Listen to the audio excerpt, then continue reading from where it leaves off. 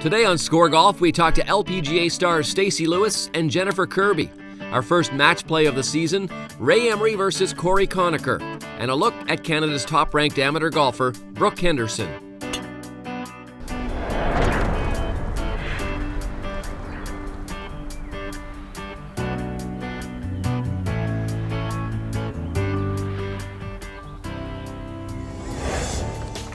This is Score Golf, the voice of Canadian golf. Score Golf is brought to you by TaylorMade, the #1 driver in golf. Molson Canadian 67, the official beer of the PGA of Canada and the RBC Canadian Open. Tourism Prince Edward Island.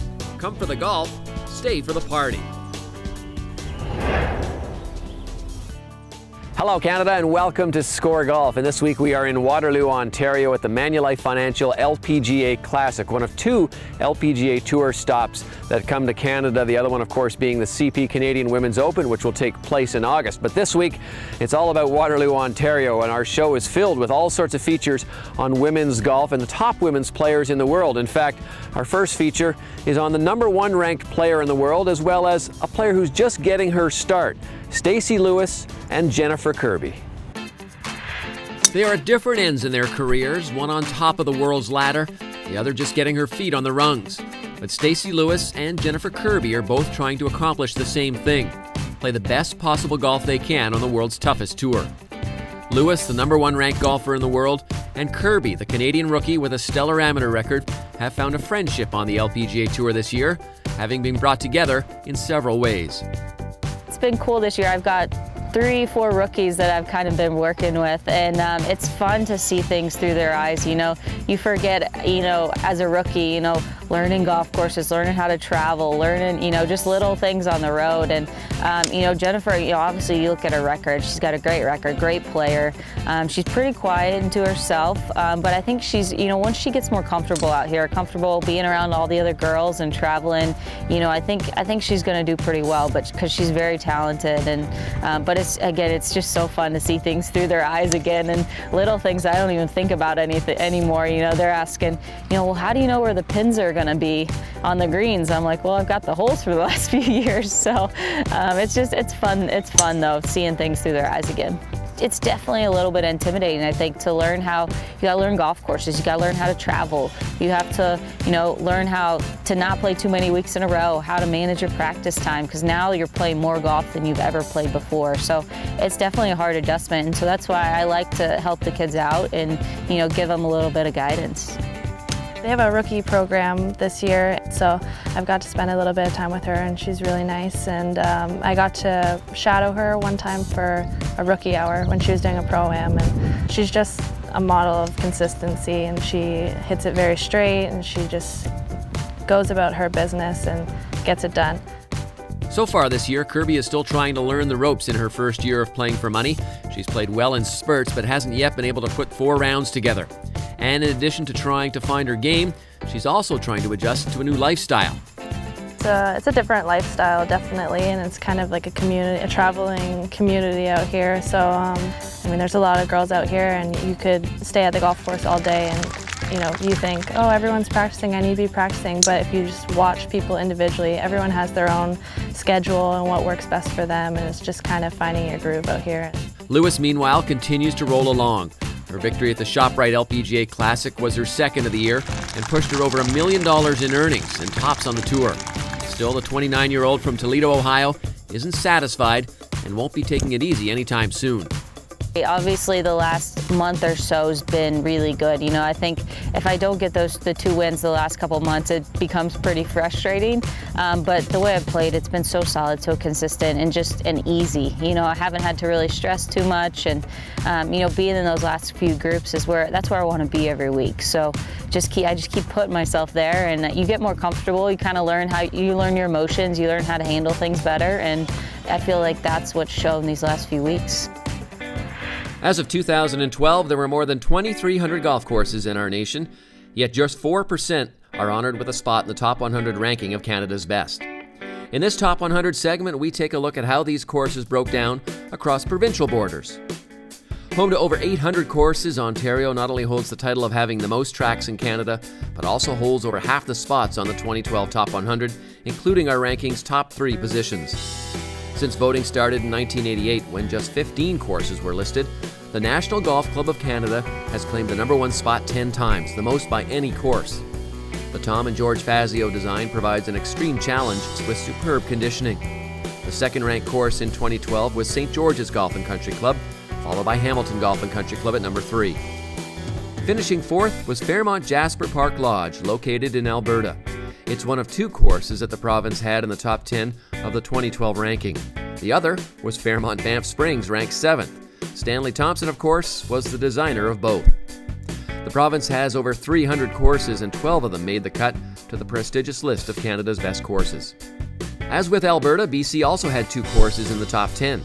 The West Coast province had the second most courses on the 2012 ranking with 17. Capilano Golf and Country Club, located in West Vancouver, was ranked 5th best in the country in 2012. It's an artistic layout and takes full advantage of the gorgeous landscape on which it sits. Also located in BC is the 10th ranked Tobiano, as well as Sagebrush, which ranked 11th. Ranked at number 12 was the Blue Course at Quebec's Royal Montreal Golf Club.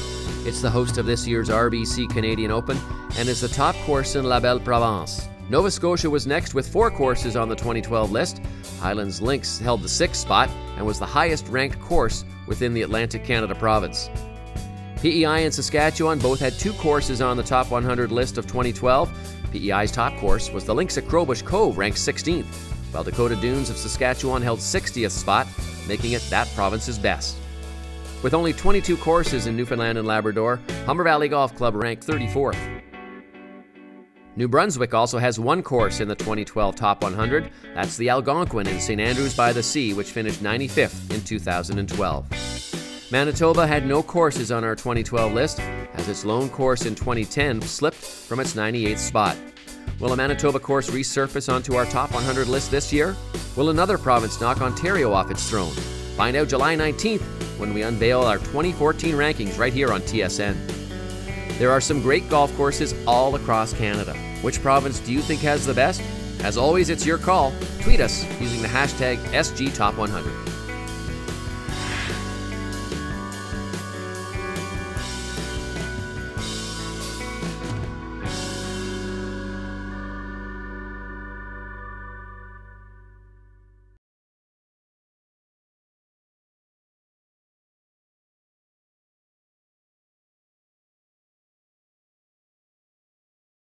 Well, at the upcoming U.S. Women's Open, there is a notable entrant, an 11-year-old who qualified through the sectional qualifying. It's brought up the question of how young is too young to be playing in a major championship. Lucy Lee stunned the golf world last month by qualifying for the U.S. Women's Open. What made her spot in the field so extraordinary is that Lee is just 11 years old and a grade 6 student. It's raised the question of whether there should be an age limit for players in professional and major events, and how young is too young. Yeah, I mean, I think the U.S. Open's the kind of thing where if you qualify, whether at any age, it's an accomplishment. And, you know, I just have to question, you know, why an 11-year-old is playing in a qualifier in general. You know, I like to see kids be successful at every level. You know, play well at a junior, play well at an amateur, and then come out and test your game. You know, I don't like to see kids just get beat up and beat up and beat up. And I do believe education is very important. You know, even though I turned pro very young, you know, I still went to high school, I went to college.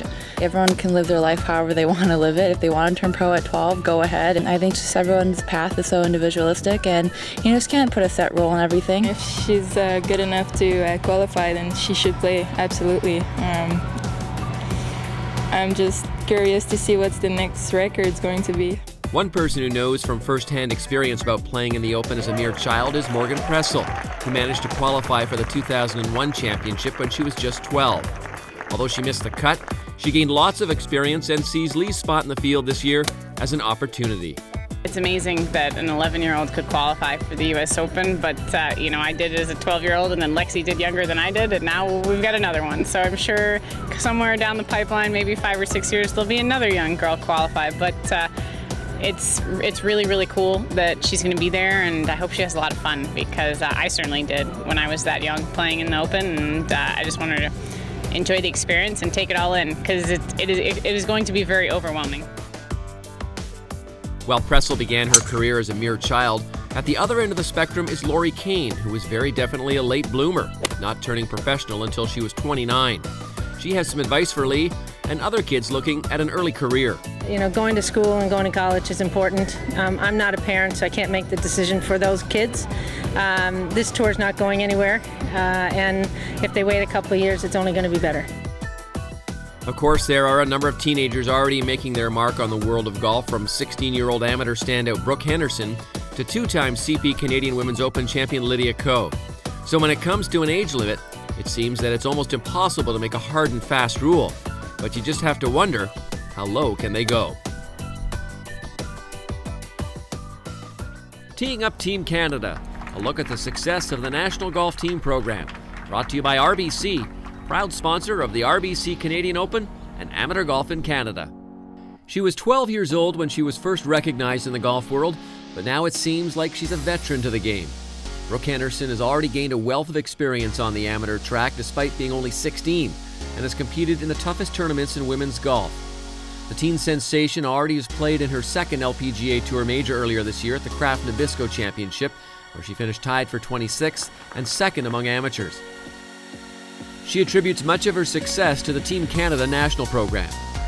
The Canadian national team is a great program. I have 2 swing coaches. I have a fitness trainer, a psychologist, a physiotherapist, nutritionist, so I'm well taken care of, and it's a lot of fun just being with my teammates, traveling around, playing tournaments, and playing at the highest level I can as an amateur.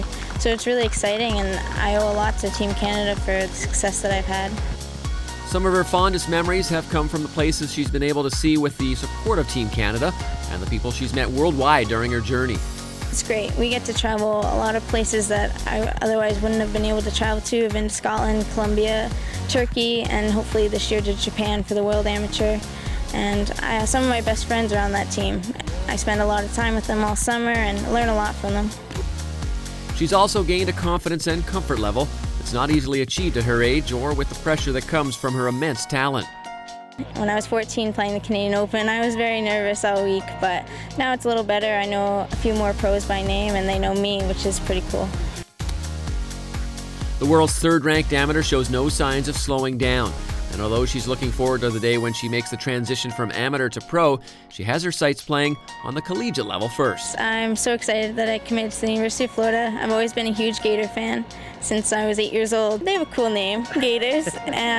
Good golf team, and it's in the middle of Florida, so I can't complain too much. It's hard to believe that university is still a couple of years away for the 11th grader. Until then, she'll focus on playing tournaments and gaining more experience at the highest level possible. Fellow Canadian and well-established LPGA pro Lori Kane has been a good mentor for the young Henderson and has offered her opinion on school and her playing career. She's just a very confident young woman, very strong. And I also think she just thinks herself very clearly around the golf course. I certainly hope for Brooke that she does decide to go to school for a couple of years. I mean, my time at Acadia University is a far stretch from going to Florida State to play golf, but those are friends I made and will have the rest of my life, and that experience I think is very important, not only from a growing perspective, but also from, you know, a collegiate golf perspective. Although it may still be a while until we see her on the ladies circuit full-time, her enormous potential could make her a weekly LPGA force when she does arrive.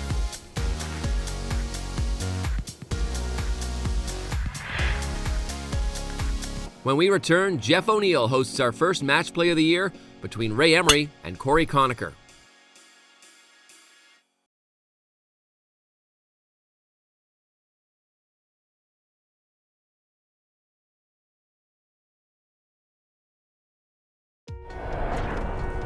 The tee-off season is brought to you by Molson 67.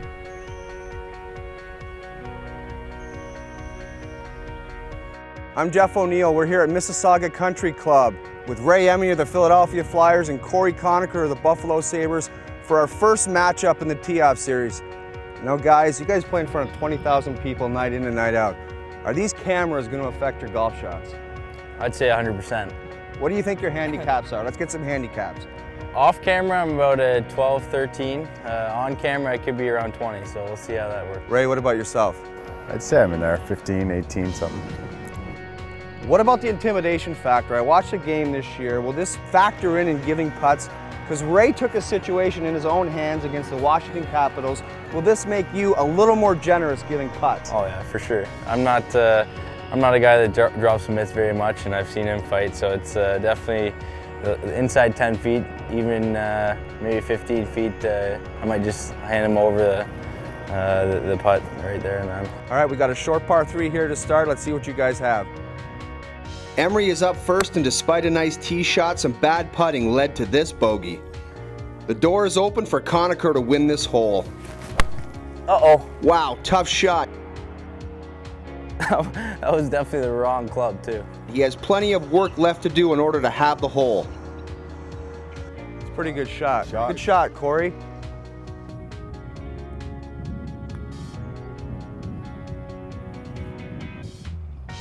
This putt is a must for Corey. After one, Emery and Conacher are all square. Guys, we're even after one, and now we got a 390-yard par 4, which would usually call for a 3-wood 6-iron type play, but you guys are going straight to hockey player mentality, and it's just grip it and rip it and hit the driver. That's it. As you can see, I'm a pretty scrambly player, and let's hope this one stays in play and I can have a nice second shot. Ray, you have to feel like you let one go on the first hole. I did, yeah. You know, I had 3 whacks, never good, but you know, hopefully I got the bad putting out of my system. All right, we got the drivers in hand. Let's see what they got. Both Emery and Conacher crushed their tee shots close to 300 yards each. Nice. Let's see how they do on their second shots, though. I hate to tell you this, you've got 156 yards and your playing competitor is 30 yards by you. So what's the mindset here hitting this shot? You know, just get it on the green, man. That's your only thought process? You know he's going to be aggressive. He's probably got a pitching wedge or a 9-iron. I'm not too, I just got to worry about myself. All right, play your own game. That's it. Oh. That looks nice. That is right at it. Great play, Ray. Ray is on in 2. Now Conacher needs a good shot. That looks good, Corey. Oh, great shot. Back to Ray now.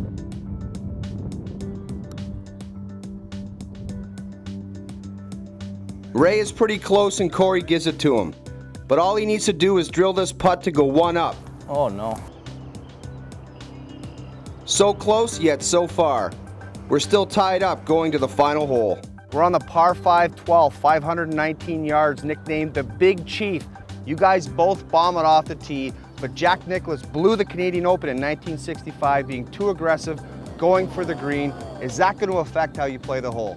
Well, a little bit. I think we're into the wind too, so that's going to be a factor, and you don't want to take too many chances. Ray, how are you going to approach this hole? Just get it center of the fairway, lay it up, and play it smart? Yeah, I'd say it's a 3-shot hole for me, and I'll just be happy to stay in the fairway. All right, the Big Chief, let's see what they got. Conacher's tee shot is just a little off the fairway. Emery, on the other hand, not so good. Now he's in the rough with a long way to go. I hate to bring up numbers here, but your playing partner is about 85 yards ahead of you off the tee. We're into the wind with a layup. What is your thought process right now? You know, just advance it down the fairway and get What club are you going to hit? I got a 3-iron chasing it down the fairway here. Okay, a 3-iron in deep rough. Do you think that is the right play?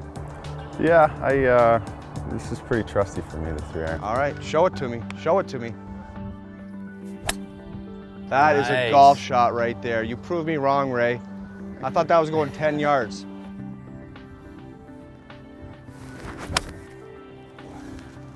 Nice ball. That's a great golf shot, Corey. Thank you. Conacher lays it up nicely. 175 yards, you have a big advantage. This is possibly the match, this shot right here. Emery is back on the fairway and going for the green. Uh-oh, big trouble for Ray. Ray's in trouble, he's under a tree. You've got about 110 yards. The simple shot is sometimes the most difficult. All you're looking to do is get this on the green and 2-putt.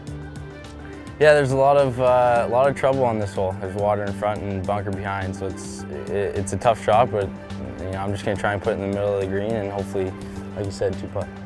This is just like the 2-1 lead in hockey in the third period. Simple plays, keep it simple, nothing crazy, right? That's right, yeah. Just, you know, dump the puck in and forecheck the D and... Traffic in front, shots to the net, all that stuff. Let's see what you got. Alrighty. All Conacher needs to do is hit the green. It's got to go. Oh. Just carried the front lip. Back to Ray now. Well, I'm stuck under a tree here. Corey's on the green, so it looks like I'm in pretty tough, but hopefully I can punch another green and see what can happen. Tough shot. Can he make it? This spells doom for Emery. That's expected, Ray. Tough lie there, bud. Yeah, it is. Conacher is on the green and can seal the win with this putt.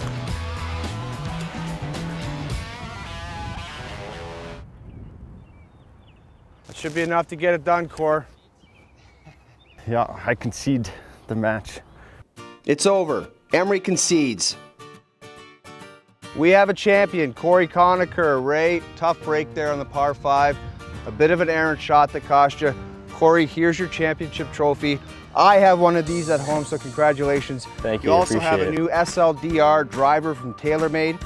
And now, Ray, part of losing is you have to present the championship jacket. So,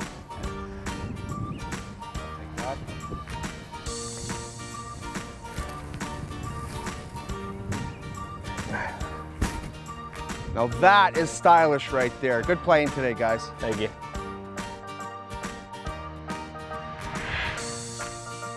After the break, we'll wrap up another episode of Score Golf.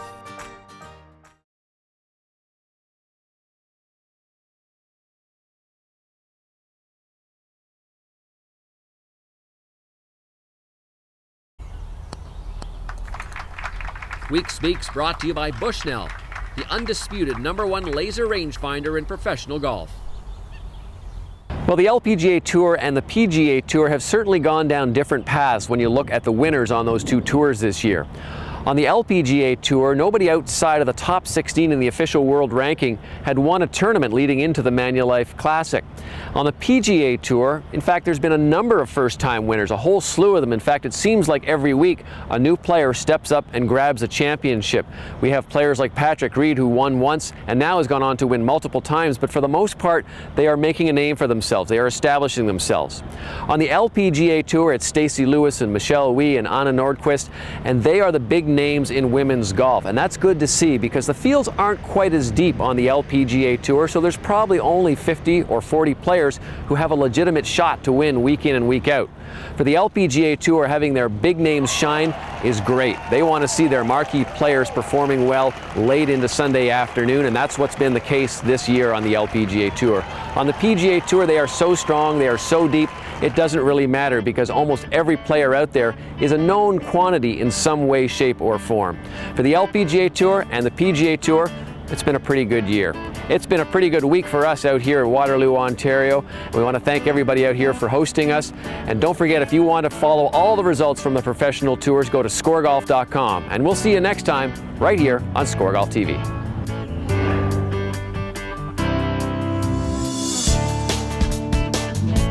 Clothing provided by Ashworth. All we do is golf.